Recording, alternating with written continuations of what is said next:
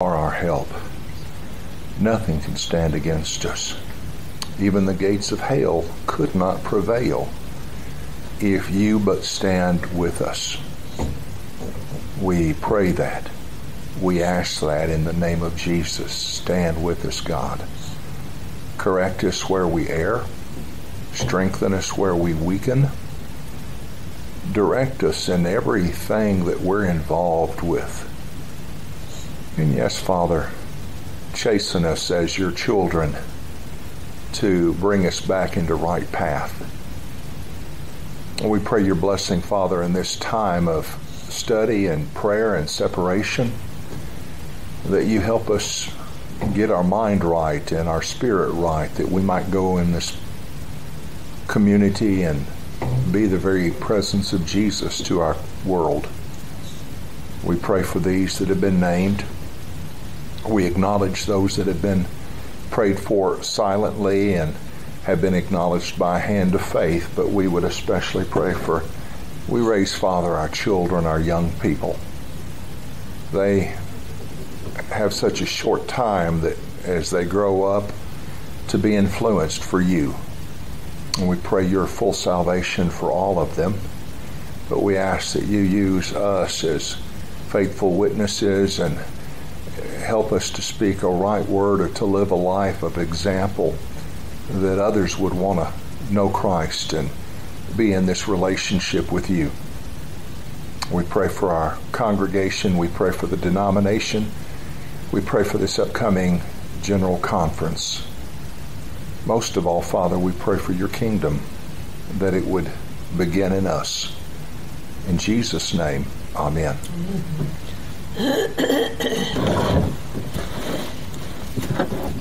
We look today at 1 Corinthians 13, verses 1 through 13. This is the most dangerous assignment, because if you're like me, you already have such a strong emotional issue that for you, you've already thought you have got this passage down pat. Mm-hmm. And both of my marriages, I had the pastor read 1 Corinthians 13 as part of the service. First time, I didn't know he was going to do it. He just did it. But the second time, I requested it because it seemed like it worked well the first time, and you don't want to mess with something that works. But there's more to it than maybe what we have previously seen. I have mentioned several times in your hearing that you really need to start that passage at least half a verse before chapter 13, and if you're being honest, continue on at least one verse on into the next chapter. But even that's not sufficient. If you look at Paul and his writing, to understand what's going on here, you have to understand that Paul argues his points in very specific ways. He's nothing if not consistent. Reminds you of anybody? Good or bad, I'm consistent. And he's the same way. He just always Paul. In chapters 8 through 10, he addresses meat sacrificed to idols and eating that. And he introduces that question. Again, when you read Paul, you're reading something very much like the game show Jeopardy, where you've got the answer, and you backtrack and come up with a question that logically fits the answer. And so the answer in chapter 8 is about meat sacrificed to idol. And he introduces that topic, but midway he presents two examples for the church. One positive from his own behavior, that's chapter 9, and the other one negative, and that's the nation of Israel, chapter 10. And then at 10:23 he reintroduces and gives a conclusion. And so you introduce, give positive example, give negative example, and then conclusion. That's what he does in 8 through 10. Well, guess what he does in 12 through 14? In chapter 12, and we've previously discussed this, in chapter 12 he introduces spiritual gifts. And then he gives a positive example. That's chapter 13, love. And if he's continuing in the tradition that he started when he's talking about meat sacrificed to idols, his is the positive example from his own heart, from his own life. And then he gives a negative example, and that is his restriction or his rules on the speaking of tongues. It's not so much a negative example as the fact that it has to be more guarded than any of the other spiritual gifts, primarily because of the way the church at Corinth has had people practice that gift and cause division. And then he concludes with spiritual gifts in chapter 14 at the bottom of that. And so you've got this idea that chapter 13 is primarily an example from Paul's own life as an apostle of Christ, positive on spiritual gifts. What's the most positive spiritual gift he can offer? Love. Now, as I already said this morning, you really want to look at least, you can't read this chapter without reading at least the last sentence in chapter 12. And that's after having been reminded that really all of chapter 12 introduces it. But he says, and I will show you a still more excellent way. And then he starts the familiar words of the love chapter. But then look at verse 1 of chapter 14 as being sort of the conclusion of that. Pursue love and strive for the spiritual gifts, and especially that you may prophesy. And so he continues with this idea of prophecy, but what is the end goal for the church at Corinth? Pursue love. So now, after having said that, that's the entire message, except for us looking at the idea of what is love biblically. If I speak in the tongues of mortals and of angels, but have not love, I am a noisy gong or a clanging cymbal. And if I have prophetic powers and understand all mysteries and all knowledge, and if I have all faith so as to remove mountains, but do not have love, I am nothing. If I give away all my possessions, and if I hand over my body so that I may boast, but do not have love, I gain nothing. Love is patient. Love is kind. Love is not envious or boastful or arrogant or rude. It does not insist on its own way. It is not irritable or resentful. It does not rejoice in wrongdoings, but rejoices in the truth. It bears all things, believes all things, hopes all things, endures all things. Love never ends. But as for prophecies, they will come to an end. As for tongues, they will cease. As for knowledge, it will come to an end. For we know only in part, and we prophesy only in part. But when the complete comes, the partial will come to an end. When I was a child, I spoke like a child. I thought like a child. I reasoned like a child. When I became an adult, I put an end to childish ways. For now we see in a mirror dimly, but then we will see face to face.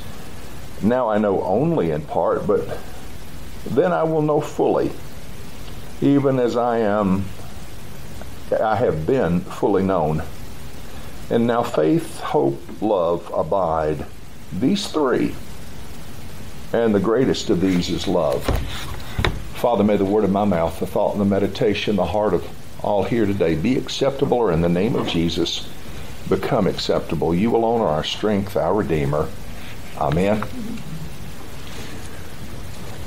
We've said before, and we continue saying, that in this chapter you have only action as a descriptor for love, never feelings. And I re-raise that idea today because what I see in the world is that we mistakenly look to feelings when we talk about love, and feelings get in the way of what true love is.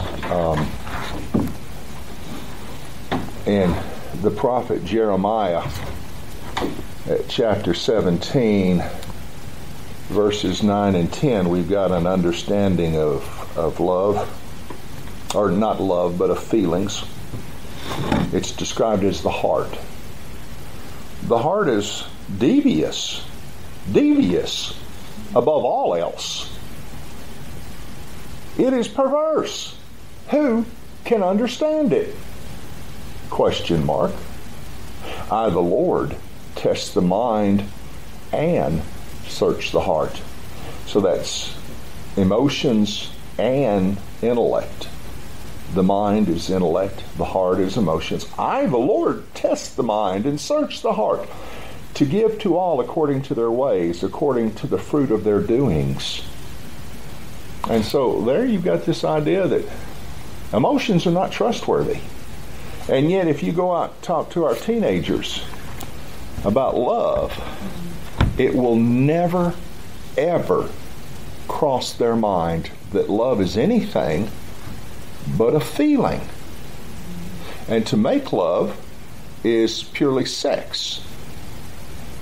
Nothing here is listed sexual, because when Paul talks about love, he's talking about his behavior as an apostle. And it's always rooted in the idea of how he acts. In this first section, he gives you, in a poetic way, his understanding of what he's done, he, Paul, as an apostle. But with the clear understanding that if his motive wasn't correct, none of that behavior counted.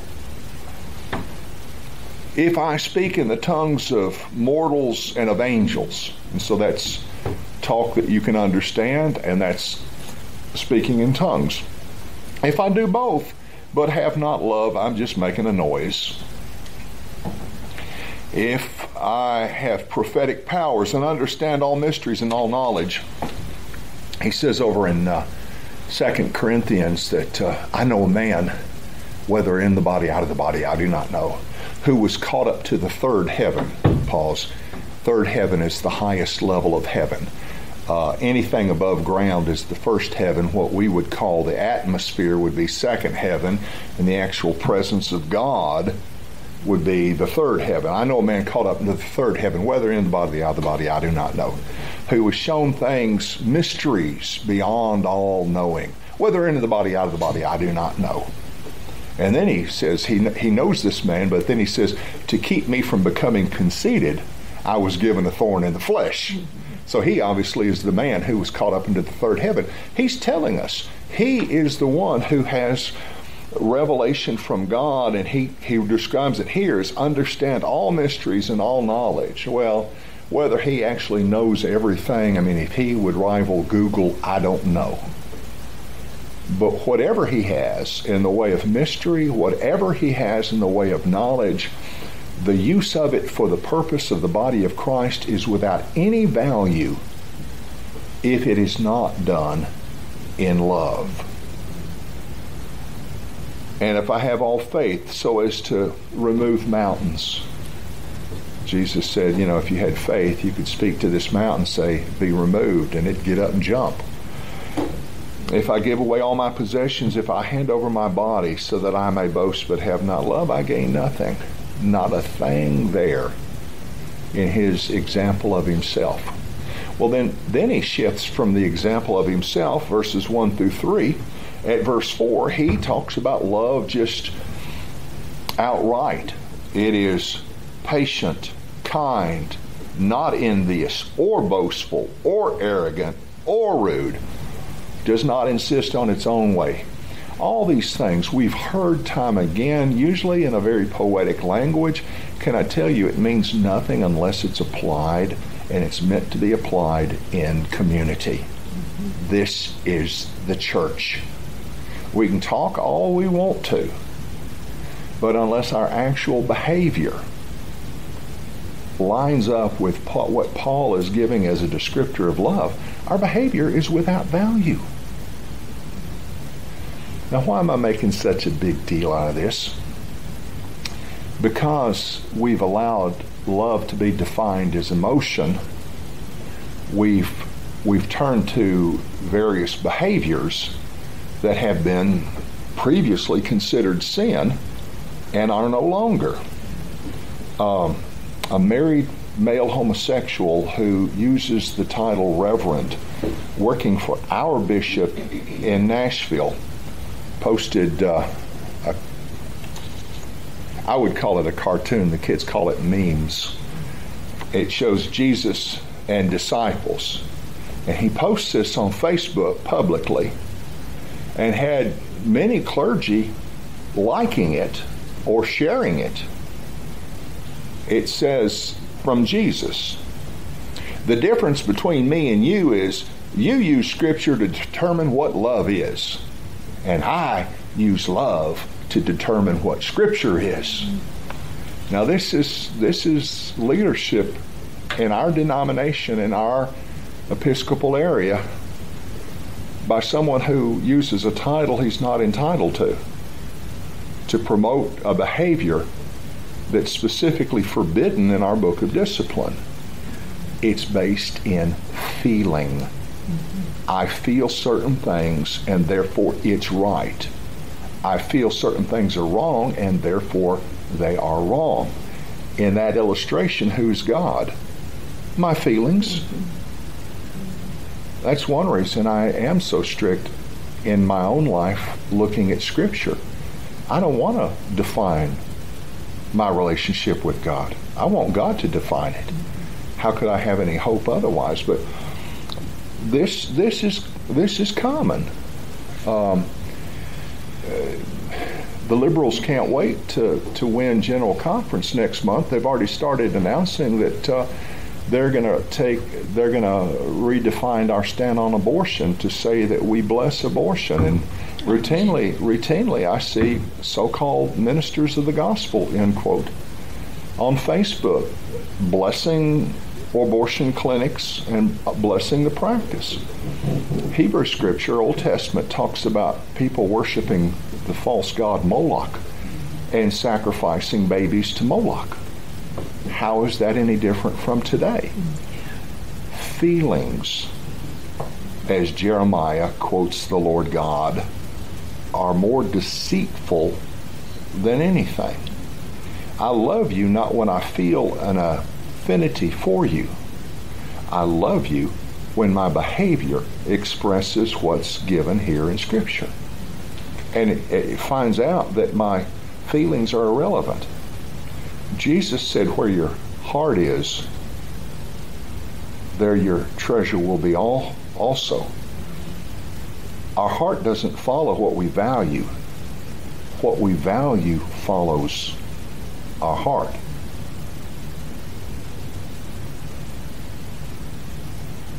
We place our heart in Scripture and find out that becomes our valuation, our treasure. So, again, I speak against feeling, and I speak towards a behavior that's biblical based, that isolates what I feel in the moment. You know, guess what? My feelings shift so rapidly. I can be angry at somebody in 1 minute, and the next minute just, well, enough about my relationship with my daughter.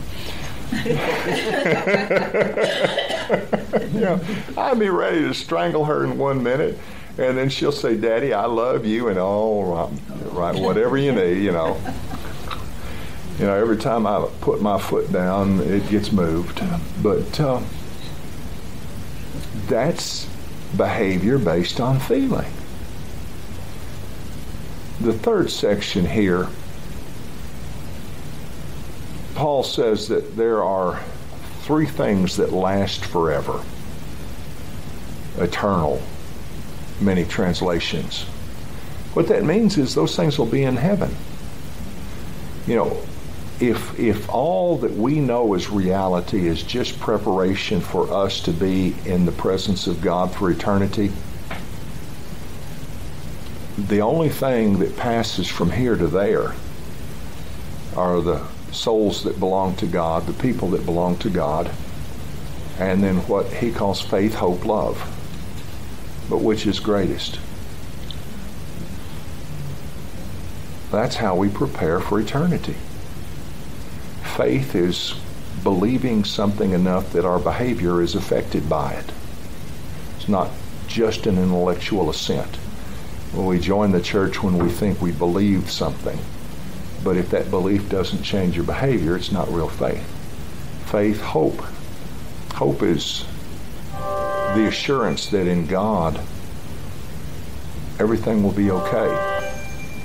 I quoted on Facebook yesterday from J.R.R. Tolkien that the resurrection means that in Christ everything bad will one day be undone. Don't you love that? That's hope. In Christ, the resurrection means that everything evil, everything bad, all that we regret, everything that we fear, all of that, one day will be undone. It'll just come apart. Hope.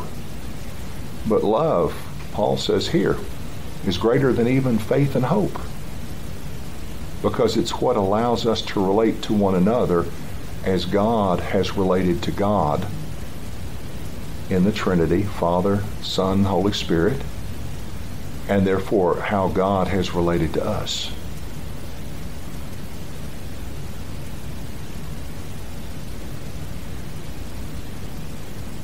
That's my thought on the subject.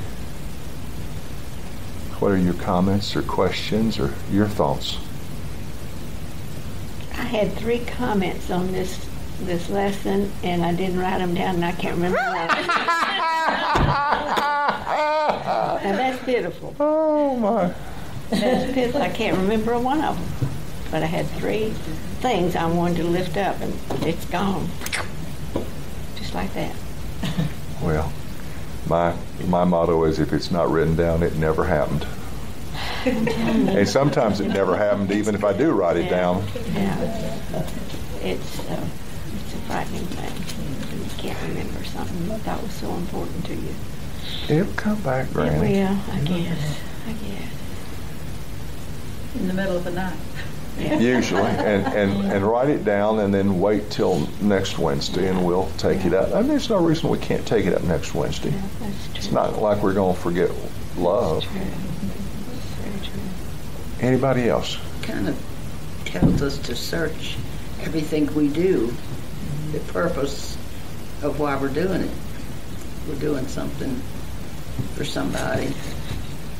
We need to search and make sure we're doing things in love. Sometimes we're not, just to do it. For me, that goes back to what Paul says to Timothy about the Lord loves a cheerful giver. If you're not happy about your tithing to the church, keep it. not doing you a bit of good. Oh, my. The Jeremiah that you quoted, it's so strange that, 50 years ago, I remembered a verse from Bible school and all, and it's strange. It's Jeremiah 17:9. Heart is deceitful above all things and desperately wicked. And why would I remember that all those? That is so strange. That's the way our memories are. Yeah, that is strange. Everything that I preach without notes on Sunday morning, I learned 30 years ago or more. Because if I learned it yesterday, chances are I've already forgotten it. Mm-hmm. That's just reality. Mm-hmm. It's one reason I'm consistent. I don't remember enough to be inconsistent. I just don't.